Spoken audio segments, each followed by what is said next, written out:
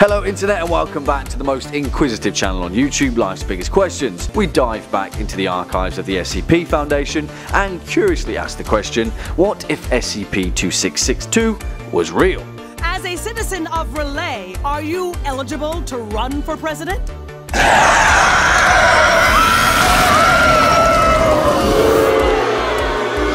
While SCP-2662 may fall into the remit of comedy, it also poses a pretty interesting concept by germinating issue of consent when applied to fanatic cultism. Much like with Beatlemania throughout the 1960s, where John Lennon tongue-in-cheek claimed that the Beatles were bigger than Jesus, and the world bore witness to intense levels of hysteria and a mass high-pitched onslaught of screaming, when an idol is coveted to absolution, the recipient is well within their rights to kind of get sick and tired with the whole debacle. I mean, I can only speak on my own behalf, but I'd imagine that intense levels of worship could get pretty tiresome after a while. Look, you've got it all wrong. You don't need to follow me. You don't need to follow anybody. Well, let's zone in on one writhing tentacle of a young man and imagine that somewhere tucked away in the confines of the SCP Foundation is one of the most coercive and maddeningly mentally attractive anomalous entities of all time, SCP-2662, aka Young Cthulhu, and he just wants everyone to leave him alone. As the record states, SCP-2662 is a Keter-class cognito-hazardous entity approximately 4 meters in height and 200 kilograms in weight. SCP-2662 appears to be in a vaguely humanoid shape with approximately 20 additional muscular hydrostats in similar structure to cephalopod limbs attached to its back. These limbs are fully functional and allow 2662 to perform up to 10 different tasks at once, which in actual fact is a question that I've always wanted to have answered because in all reality Cthulhu would be one hell of a sous chef. The main function of keeping SCP-2662 contained is the prevention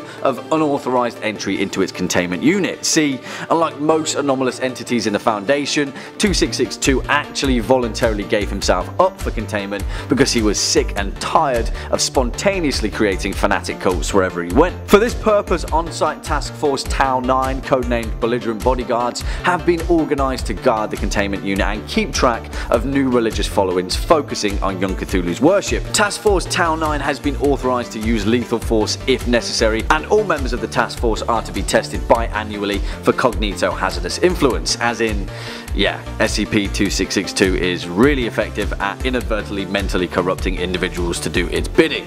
What do you expect? It's a theme extensively covered throughout Gothic horror. The idea of the human mind being irrevocably corrupted after staring too long into the abyss.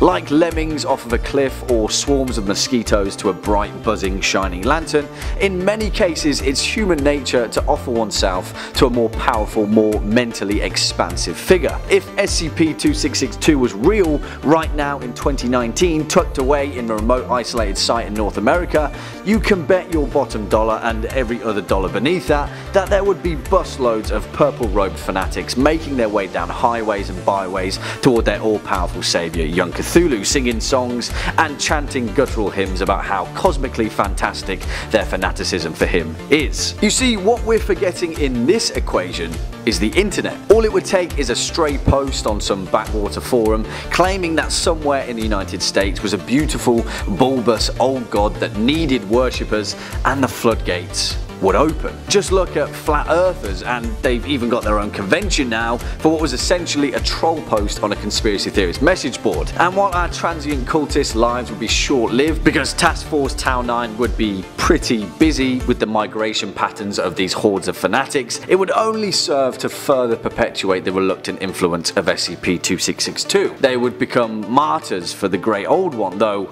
he wouldn't be very happy about it at all.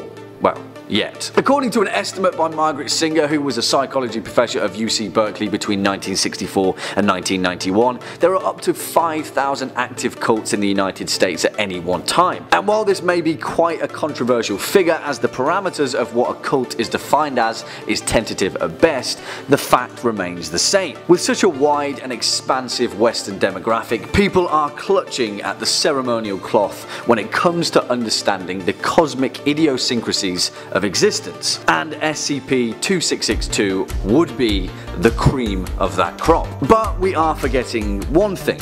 While young Cthulhu may be a reluctant old god now, there's no knowing what maturity will have in store for him. Remember when you were a kid, you probably wanted to be an astronaut or a bus driver or a firefighter or something. Right now, 2662 just wants to sit around and play video games. He's not in the business for settling down with a cult or orchestrating the bidding of a fanatical lineage for all of eternity. But who knows what the future has in store, because as the Beatles once sang, will you still need me? Will you still feed me when I'm 600,000,064? Because you know, that's probably how old Cthulhu would be. What if SCP-049 was real? Roll the clip.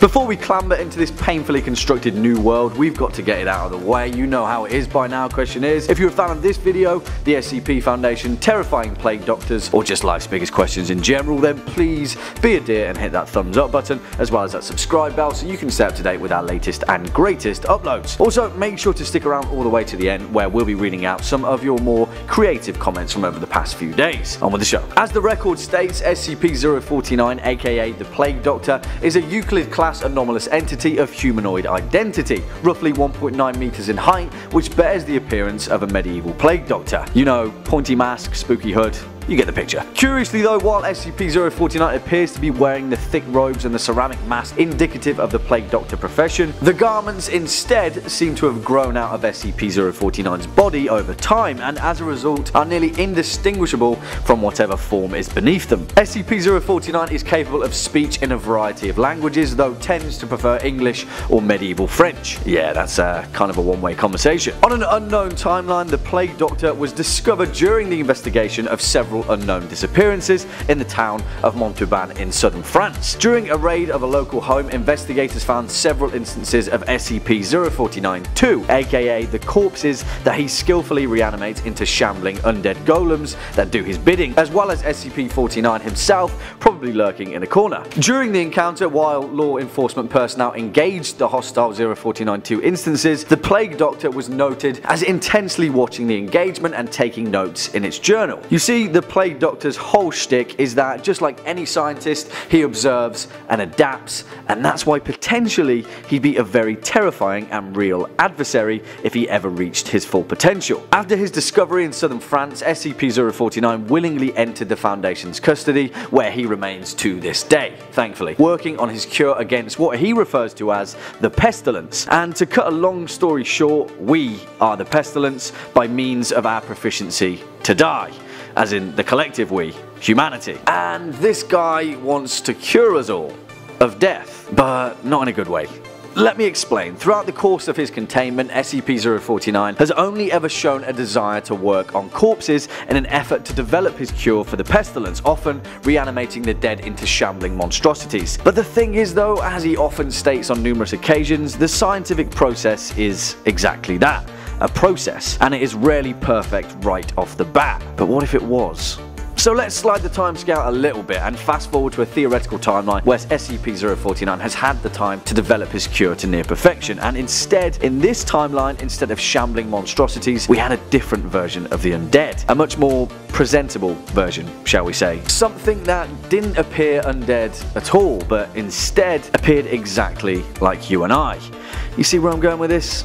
Yeah, I'm talking zombie sleeper agents. Let me explain. You see, the thing that makes SCP-049 so terrifying is that he has a cause. He has one simple function that he will go to great lengths to ensure is carried out. And as we've learned time and time again throughout these series of SCP-based LBQ videos, you can't kill an idea. And in the case of SCP-049, you can't kill death. Because as we all know, what is dead may never die. So picture this, SCP-049 has cured death and at his disposal has a horde of lifelike sentient humans that are highly capable and proficient puppets to carry out his bidding. Would the Plague Doctor simply stop once he discovered the perfect cure to death? No. Of course he wouldn't, because his work would never be complete unless every life form on the planet had been cured of the pestilence. So instead of slinking in the shadows working away in the confines of the SCP Foundation, 049 would seek to be unleashed on the planet with the vile intention and machination to ensure that death's long reign came to an end. But without death, the undead would be insidious puppets of the Plague Doctor. It wouldn't be heaven or paradise, it would be the literal embodiment of hell on earth, an eternal servitude to SCP-049. Picture a zombie apocalypse, but instead of shambling corpses, picture an organized, regimented global army of the undead, led by Hitler, Stalin and Mussolini, all rolled into one, that won't stop until every last man, woman, child, whale, mouse, elephant, everything was suspended for eternity in undeath. Yeah, that's a pretty bleak scenario. Let's thank our lucky stars that the SCP Foundation is just fiction, right? Yeah, right. What if SCP-035 was real? Seriously, this one's a spooky one. Roll the clip.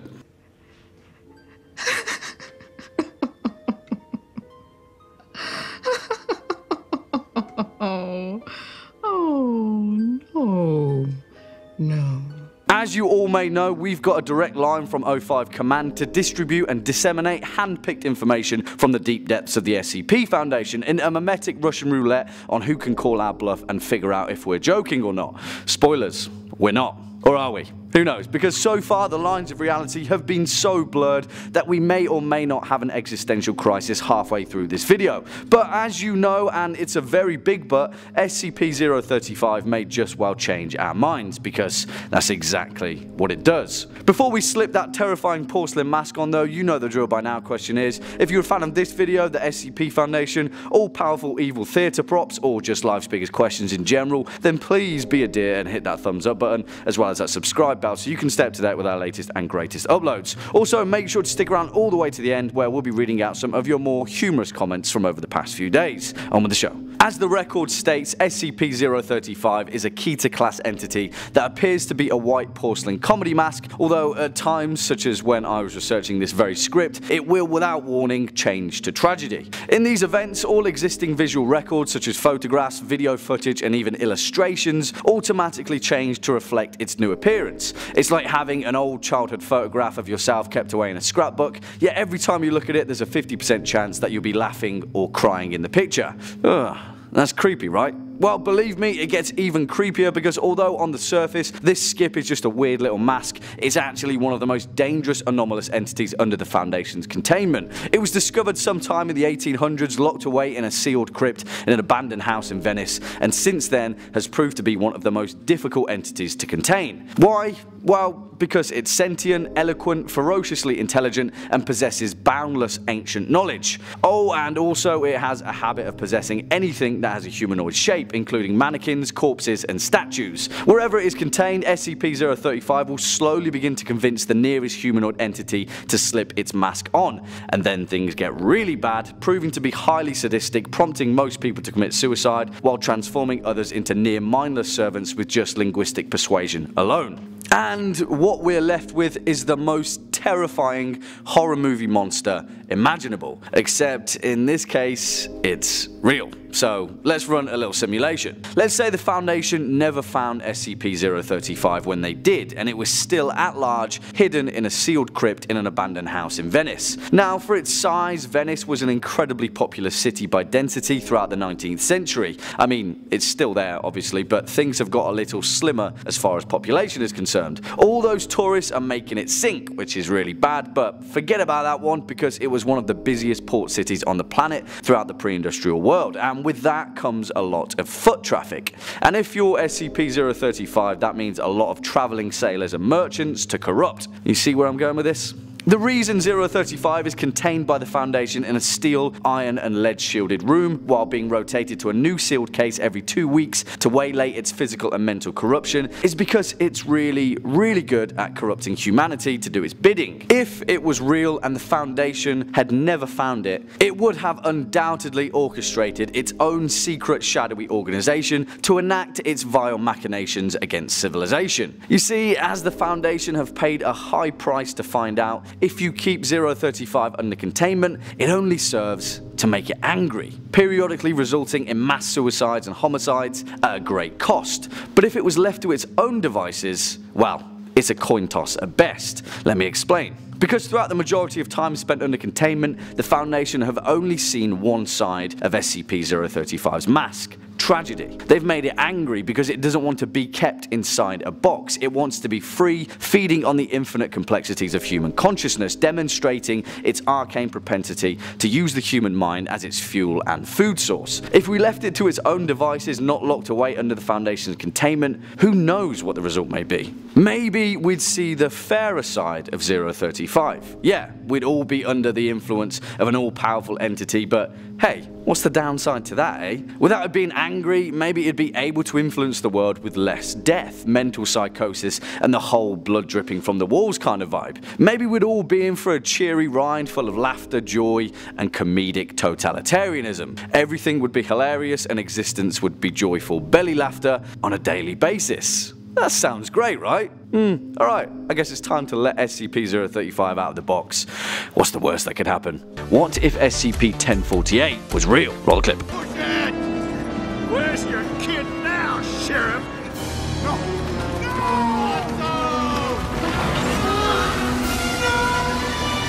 Oh man, that scene gets me every time, but hold on to your hats because things are about to get a whole lot worse, and the PG mild peril of Woody, Buzz and the gang is a pleasant stroll in the park compared to what SCP-1048 would have in store for us, or should I say you, because this particular questioning hypothesis is going to be focused around your own personal childhood experience with the demonic cuddly teddy bear. Don't worry, it's just a hypothetical simulation. Like with most things horror fiction, there are several layers of storytelling to the anomalous entity in question, so let's cue the backstory. As the record states, SCP-1048 is a Keter-class small teddy bear approximately 33 centimeters in height. Through testing, composition of the subject revealed that no unusual qualities make it discernible from a non-sapient teddy bear. Strangely enough, the subject is capable of moving on its own accord and can primitively communicate through a small range of gestures. The subject regularly shows affection to individuals in ways found endearing by most people. That's our first red flag. Never trust anything that's too nice. Except SCP-999. That guy's the greatest. SCP-1048 usually shows affection in the form of a hug to the lower leg. Aww.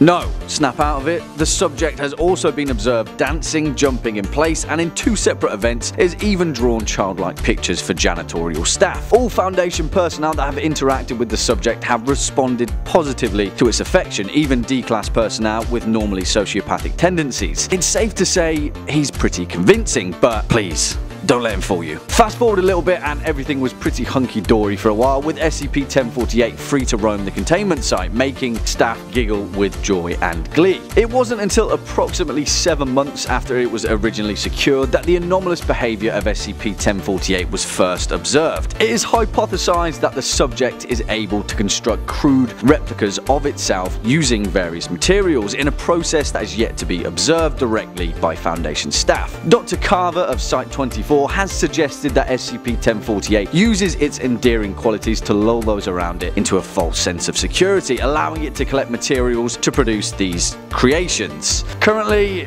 oh geez, this is where it gets really bad. Currently, there are 3 known creations of SCP-1048, individually designated SCP-1048-A, SCP-1048-B, and SCP-1048-C. And if you think that this terrifying trio is anything like the proverbial 3 little pigs, you'll be tragically mistaken. As the record states, SCP-1048-A resembles a teddy bear similar in size and shape to SCP-1048, but is made entirely out of human ears. When confronted, the subject will emit a high-pitched shriek that inflicts intense pain in the eyes and ears of everyone in a 10-meter radius. Ear-like growths will immediately begin to grow on those within 5 meters of the subject, covering their bodies in less than 20 seconds, and every person afflicted with these symptoms will die within 3 minutes. It gets worse though, because SCP-1048-B is a similar teddy bear, nearly identical to the original subject, yet inside is comprised of an unborn fetus. Let's just jump to the final one. SCP-1048-C, a creature composed entirely of rusted metal scraps, which was encountered only once before it was fled from Site-24. The composition of this creature and its material is unknown, but it was observed killing and maiming any and all Site personnel, and at one point jumped through several people like a hot knife through butter. Yeah, so remember when we were talking about your cute, friendly, fluffy little childhood companion? Well, switch it out and imagine that it was this guy. Imagine that somewhere down the line your parents picked up a teddy bear from a yard sale. Unbeknownst to them, it was SCP-1048 in the fluffy flesh. The most terrifying scenario for me though is that SCP-1048 has never been observed around children, or in this case, a child, you. We know for a fact that the subject is incredibly emotionally manipulative, and during a stage of delicate cognitive development, it's not outside the realm of possibility that you would become a pawn for SCP-1048 while it created its terrifying Frankenstein army. Poor kid. But the real worrying pending question is exactly why SCP-1048 does what it does. As we scour the Foundation's record, some of you may be aware of SCP-2295, a similar sentient teddy bear who instead seeks to heal people and medically repair them. It's safe to assume then that SCP-1048 is the antithesis to this, and its sole motivation is to destroy. If this guy was your cuddly childhood teddy bear, you'd be under the wing of an incredibly powerful anomalous entity and likely enter a state of extreme emotional and social dependence on the subject. Forget about your parents, your grandparents, your neighbors, your school teacher, your friends. You'd miss it all. But maybe SCP-1048 would keep you around. After all, we've been through a lot together. While it created its army of demonic, anomalous teddy bears from increasingly more powerful and terrifying material, set out to destroy whatever it could destroy, you'd be in the background, keeping it entertained, aiding to ease stress, build confidence, and handle its anxiety. You'd be an integral part of its development, if you were lucky enough, that is. Hey, I guess you could say you'd be its teddy bear. Funny how those things work, isn't it? What if SCP-1440 was real? Roll the clip.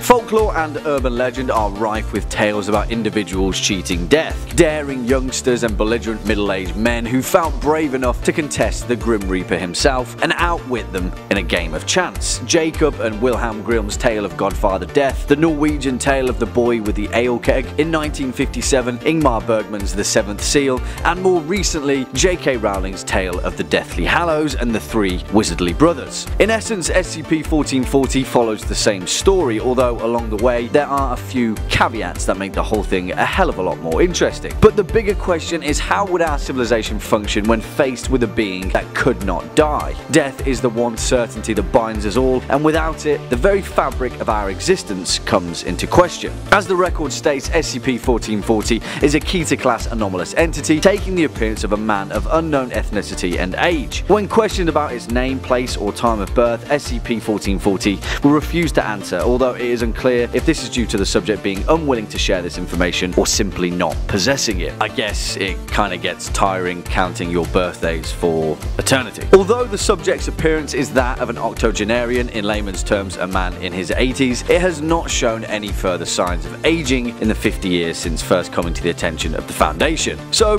what's the big deal? An old dude wandering around for eternity minding his own business. Let him go on with it, right? Well, if only it was that simple. The old man's anomalous nature becomes apparent once he comes into contact with human population or man-made objects and remains in contact with them for longer than a few days. In essence, SCP-1440 has an acute adverse effect on everything connected to humanity. Prolonged exposure of any man-made objects or person to 1440 will cause increasingly destructive events to occur in its vicinity until the destruction or death of said human element. The only exception to this are SCP-1440 himself, his clothes, and his belongings, a sack made of unidentified material, a pack of worn playing cards, and a small glass cup. Remember those three things because they're kind of very important. But that's the real tragedy of SCP-1440. He's immortal, yet he cannot spend any time with civilization for fear of destroying everyone and everything. And that's where the problem lies, because the planet's population is expanding and SCP-1440 is running out of places to hide. The old man appears to be aware of his effect on human populations and will attempt to avoid coming into into contact with them whenever possible. Despite these intentions, SCP-1440 is compelled to travel in what seems to be a highly complex pattern, which invariably leads it into contact with human population. The exact nature of this behavior has yet to be successfully analyzed, but its compulsion to gravitate toward large populations has led the old man to seek to be destroyed by the Foundation. He's terrified of his own effect on the planet, and he's running out of places to hide.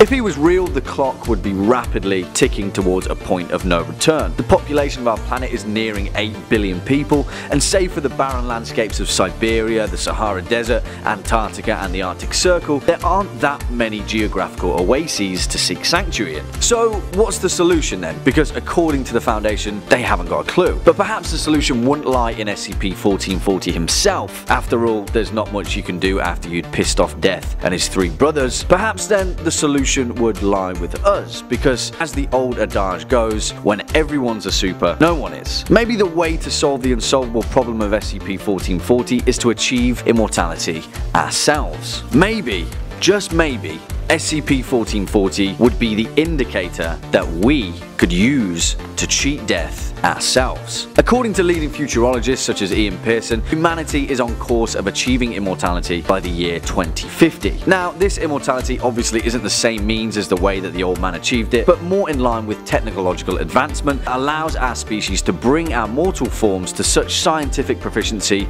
that death no longer becomes a thing. The gene editing tool CRISPR, the ability to regrow and synthetically manufacture organs, and the technology to upload our minds to machines. Hey, it almost sounds like those 3 belongings that SCP-1440 carries with it, right? Yeah, I know what you're saying, but SCP-1440 destroys any man-made material around him. And yeah, of course that is the case. But hey, if death actually is a real entity and an entire planet just cheated him through technological means, I'm guessing he'd be willing to give SCP-1440 a bit of a break. After all, what if SCP-017 was real? Roll the clip.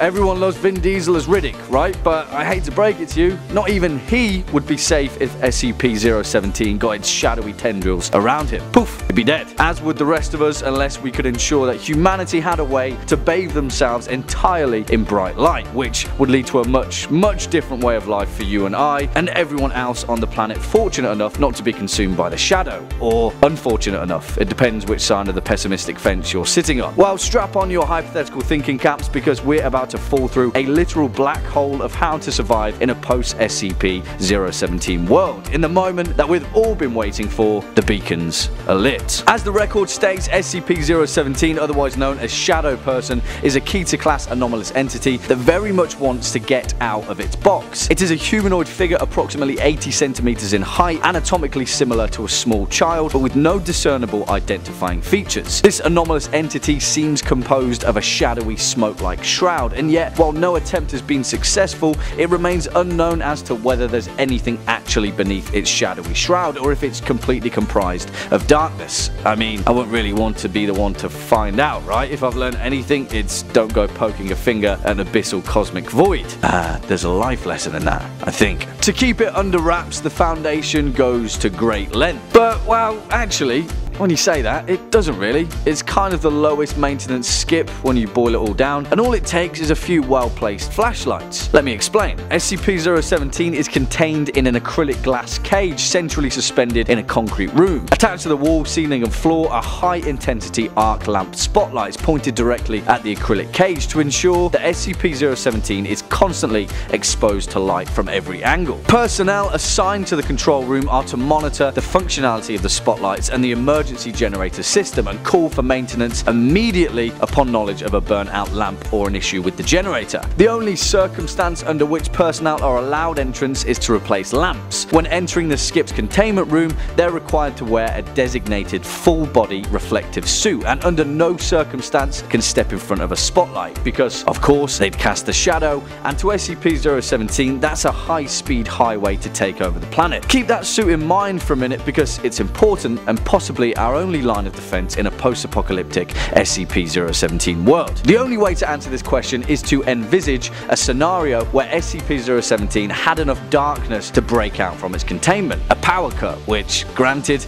would take an absolutely catastrophic cock-up on the Foundation's behalf, but hey, we've got to get this ball rolling somehow, right? And let's make it happen at the worst time imaginable, during the dead of night. Within seconds, the spotlights would cut out, and before we know it, the entire containment area for 017 is engulfed in its shadow. Poof, gone. Now, we don't know for certain how quickly this skip would spread, but let's give the Foundation the benefit of the doubt and say that they had the foresight to put this particular containment site in a remote location, and so within minutes 017 has consumed the entire isolated area. Also, it's the dead of night, so let's say this area is in Washington State, falling under the Pacific time zone, where a dark evening lasts between 9 PM until roughly 4 AM. So for the vast majority of people in the Pacific states, there's a good chance they're tucked up in bed in a nice dark room ripe for the picking by SCP-017. Poof! Again, millions of people gone without anyone even realizing, becoming part of the darkness back to whence they came. Oh, sorry, got a bit archaic there, but you get the gist, right? The real answer to this question is SCP-017 would spread as quickly across the planet as it takes for one full rotation of the Earth. And if the supporting document SCP-017-1 is anything to go by, pretty much the entire population of Earth would be wiped from existence. Not even dead, they'd just cease to be. Gone. The slate wiped clean. But what about the survivors? There's got to be survivors, right? Of course. The Earth takes 24 hours to fully rotate across its time zone, so depending on how lucky you are geographically, that's potentially 24 hours to prepare for the shadow. Remember that reflective suit? Yep. Get yourself one of those and then stand in a large concrete bunker with enough artificial light to make the cosmetic aisle in Macy's look dim. But what then? Build yourself a suit full of heat lamps and roam the wasteland looking for supplies? What about a power source? What do you do when your suit runs out of battery? The world's population has been consumed by shadow, and you've got 24 hours to make sure your body never crosses a shadow again. Utilizing infrastructure is going to be pretty low on your list of priorities. I hate to be the pessimist in this one, but SCP-017 really is the final goodbye. Eventually, inevitably, we'd all succumb to the void. You know what my girl Joni Mitchell said? You don't know what you've got till it's gone.